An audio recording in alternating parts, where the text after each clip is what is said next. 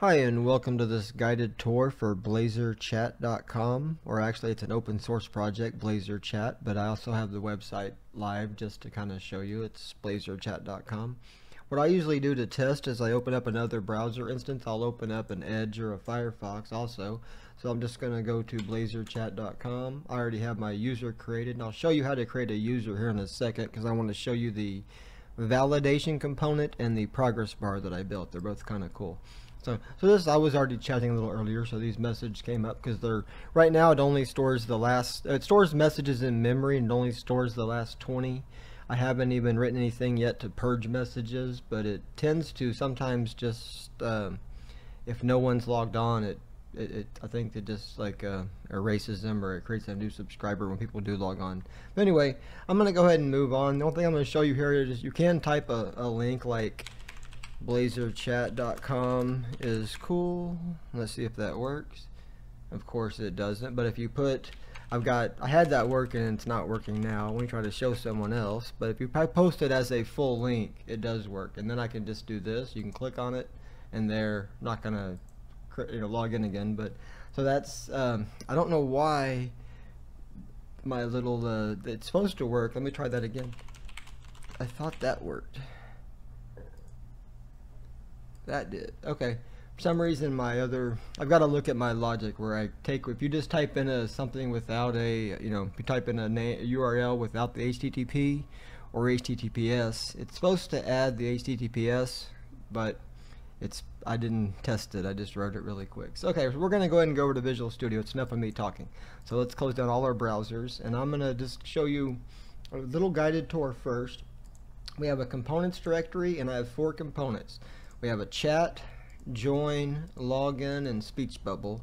The speech bubble is just the messages, and the chat kind of hosts the speech bubble and handles you connecting and making sure you have a user. And then the join is where you sign up a new user, and the login is where you log in after you've signed up. That's for the kind of UI part. And then the index page in the pages directory, I'll just show you that briefly. If you have a logged in user, then this is for the top, kind of the header. Then the sign out button is shown. Else you have a login and a sign up button if you're not a registered user or not signed in. And then this is all the code for the components. You have a join component, and where I set parent equals this, that's because this is an iBlazor component parent, and this is the join component is an iBlazor component. Same with a login. This is and then the chat is the exact same thing. So the chat component is an iBlazor component parent, and it's also an iBlazor component, so it can talk to the index page. And I'll kind of show you some of that here in a second. But I'm just gonna, and if the message exists, the message appears. Oh, this is the message at the bottom. So I'll show you, like if you run the program, I'll show you really quickly where it just says "Welcome to Blazor Chat" is what I believe that's where that's gonna. Yeah, and then there could be some other. Okay, so I'm not going to run it again. Okay. So now I want to just go ahead and briefly show you how it works as far as the subscriber service. That's our services class right here. This class is injected into the chat component, and I realize I'm jumping around, but I'm kind of this is just kind of a winged it tour. I was trying to make a video for about 2 weeks, and I've been too busy doing absolutely nothing, between playing chess and walking my dog and other things. So I decided to make a bunch of videos no matter what, even if I'm not making good videos, but a video is better than no video. Okay, and here's our register with server method. I'll just start here. When you click connect, I'm going to go to register with server. I'll just search for it, but I know it's going to go to the code behind for this. Okay, so here I'm in the register with server method.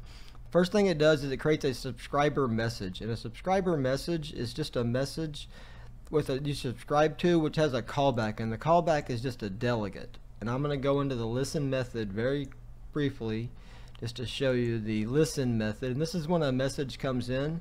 If it's a system message, basically a system message means a user logged in or a user logged off. Then I have to have it called get subscriber names for each of the clients, so that way the list is refreshed, so it's kept updated. And then else it gets the messages, so I just call get broadcast messages, and it has a display messages count hard coded right now of 20.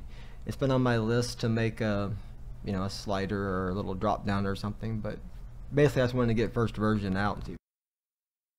Refresh, just to show you that, all refresh does is call invoke async and a state is changed. So that's, I just put it in a method so I can call that really easily, because that's, I can type that now, but that's harder to type than refresh, is why I put it like that. Okay, so now we have our subscribe. I want to click the send message right here.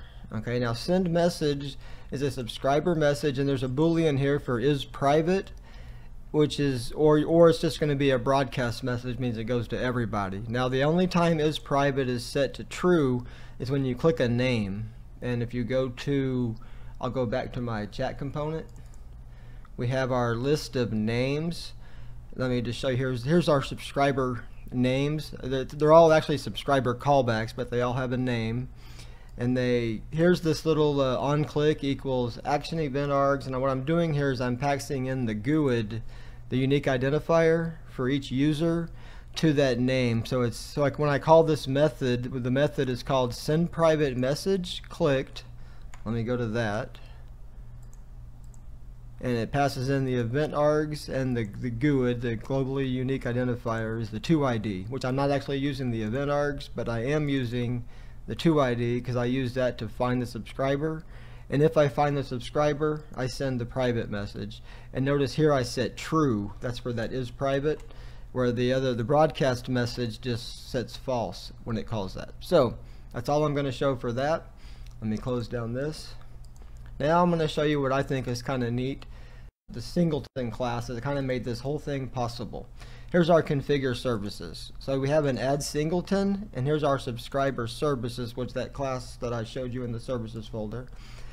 This is only created one time with an add singleton, so every user that logs in is sharing the same subscriber service. I looked at gRPC, I probably looked at 5 projects. I didn't like any of them as far as the amount of work it was.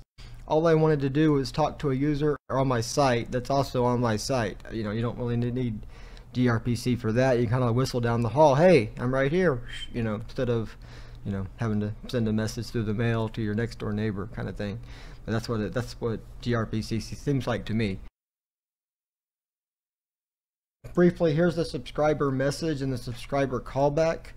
The subscriber message is just a, here's some properties, you know, and bubble color is randomly created. Shuffler equals new shuffler. And what random shuffler is, it's kind of like, instead of using a random number generator, a random shuffler, I use it first for cards. I had a program called Card Counter I'm still working on, but it basically, it does true shuffling. So it creates, like here, the minimum number is 1. I'll just show you the properties. 1 is the minimum, 6 is the maximum, and then sets to initialize. And here in this case I only want to do 1. Because in theory I want it to change colors, the bubble color, every message, but it has to reshuffle. So there's times there's going to be the same color on the end that's the first one of the last time. But basically, and then and it shuffles 10 times because this is like lightning fast. I mean, you could do 10,000 there unless you have a, you know, a really old computer. It's going to just zoom through it. Okay, and then let me go to bubble color. I'll show you very quickly bubble color. Okay. Bubble color is randomly created. It's a bubble coloring num. I'll just briefly go to that. This is the enumerations folder right here. I've got a couple of enumerations used here, but here's the different bubble colors. And blue, green, blue, red. Basically, it's just like there's a color on the left and the color on the right should be the last name. Okay, so we're closing this down. Now we are going to go, I'm going to just show you creating a new user. This is the part I think is kind of cool. This is the progress bar and the validation component. Now I am going to sign out. So what I'm going to do here is I'm going to purposely leave username out.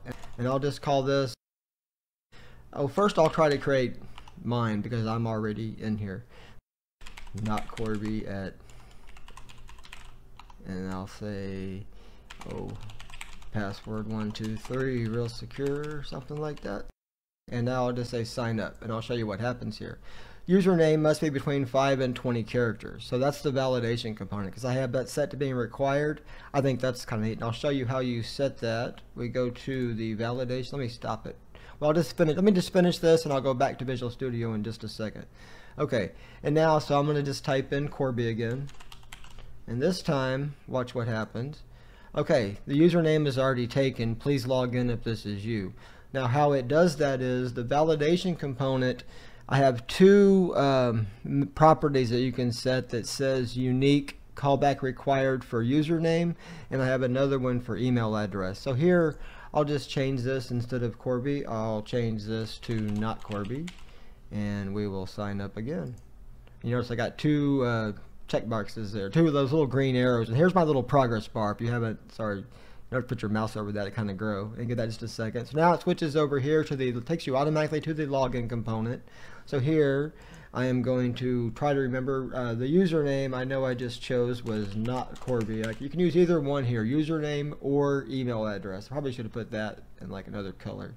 And then the password was password123, which is really secure, and I don't want to remember that, but I'll just log in. Same progress bar. Okay, and now Corby is the name that I chose. You know, that's because it goes by the name that you display there, but I really should say display name, but I'll just change this to not Corby as I log in. Okay, and now not Corby is logged in here. So that is my, let me show you quickly how that works. I'm going to go under the hood and show you the validation component first. So to do that, I'm going to go to my join. Okay, notice I got these are all validation components. I even have the checkbox has one just to make it, it was just easier to line it up to have all the same types of components, you know, so that way I didn't have to worry about matching my CSS, because this validation component is part of my Nuget package DataJuggler.Blazor.Components, which is actually Blazor Chat started out as a sample project of that, but I moved Blazor Chat to its own repo because I thought it was kind of a neat project and might be easier to maintain not being part of the Nuget package. Alright, and here let me show you briefly. We have the is unique callback required, you say equals true, so this one is the username, and then this one here is the email component. It also has is required is true and is unique callback required is true, and you can set a message. So if you set the message, and then I will show you under the hood, under the join component, let me call my validate method. Here it calls username component.validate, and here I have to manually, I get the validation message to get the invalid reason from the component, which is that text, whatever you have here for your validation message. If it doesn't validate, that's the message that will be shown. The passwords also have a password mode. Password mode equals true, so that makes them appear as asterisks.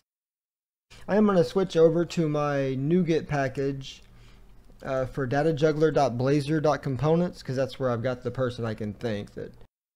Andre Furchow, if I'm pronouncing that correctly, show you his site. Let me find that real what CSS percentage circle. Right, this is all some of the different sites, and I kind of just took it and, you know, turned it into a Nuget package. So I'll put this link in the description of this video, but I wanted to thank him because this progress bar, because I like it. If you saw my first two progress bars, they kind of sucked. So now I'll just go over and show you how this progress bar works. So I'm going to go back over to my component, to Blazor Chat, and I wanted to show you in the join component. I didn't know exactly how long it's going to take. This is also part of DataJuggler.Blazor.Components as a Sprite component, but the only reason I'm using it because it has a timer that's really easy for me to start and stop.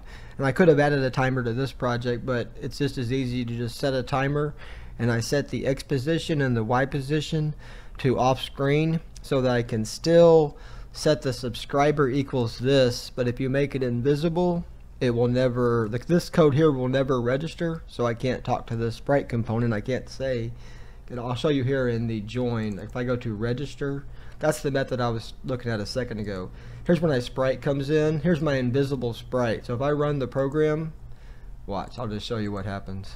go to the join free. Now as soon as I click the join, that invisible sprite registers and it says, hey, I'm the invisible sprite. And this thing, okay, it's hi invisible sprite, and we'll step in F11 to step into that. And I don't need to talk to the chat component from here. If I did, I could call the chat component and say hi, you know, and register with it. We have our invisible sprite, and now I say invisible sprite, I'll just say dot start, should be somewhere right. Invisible sprite, this is where I start the timer. I wanted to do the sign up in another thread. So here I start a new thread, the process new user sign up. I capture the user, and all I'm doing here, I'll go into it just to show you, but get all the information, and all these values, I mean, these are the bound values from this join component. Okay, so that just gives me back a user.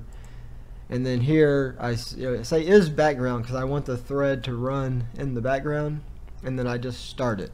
So here I go to process new user sign up, and here I pass in my user object, cast it as a user, and then here I get my environment variable. It's called Blazor chat. Hopefully everybody knows how to do this, but if not, just go to search, show search icon. In your search box, edit system environment variables. Click environment variables, click new, and then put in your connection string to your database. And I've got some information in the docs about this in the README, so I don't want to repeat it. But anyway, here though, this is where I create the password hash, and this is where it's actually slower than I like, but it works, so I haven't changed it. Another thing I want to show you very briefly is the parent index page. Now the join component is my Blazor component parent. It's my Blazor component child too. But the parent index page property, let me show you that. Here I just cast the parent as a pages.index. Also have another method here called has parent index page. And in case you're wondering how I create, I'll just delete this real quick and show you. But let me show you Regionizer. If I click on parent index page, click create has property. In alphabetical order, it creates that has property. So now instead of saying parent index page not equal to null all throughout my code, I can just say if this dot has parent index page. So I prefer that. It's just an easier way to make your code kind of clean. The DataTier is built using DataTier.net. This to me is better than Entity Framework, and it's a pretty bold statement being that Microsoft has 130,000 employees and it's me and my dog. I've worked with Entity Framework for about 8 years now, and I like mine because it creates all store procedure data tiers. I'm going to open up Blazor chat. I'm going to just click on manage data to show you. Here's like a couple of methods. Okay, I've already got my methods created, but I'll just show you how easy it is to create a store. Whenever you build a project with DataTier.net, it creates the load, create, find, and delete for you, but I'm actually going to show you just to create a custom one. I already have this created, but it won't hurt to do it again. Find by, I want to do a parameter type of single field. The field is going to be email.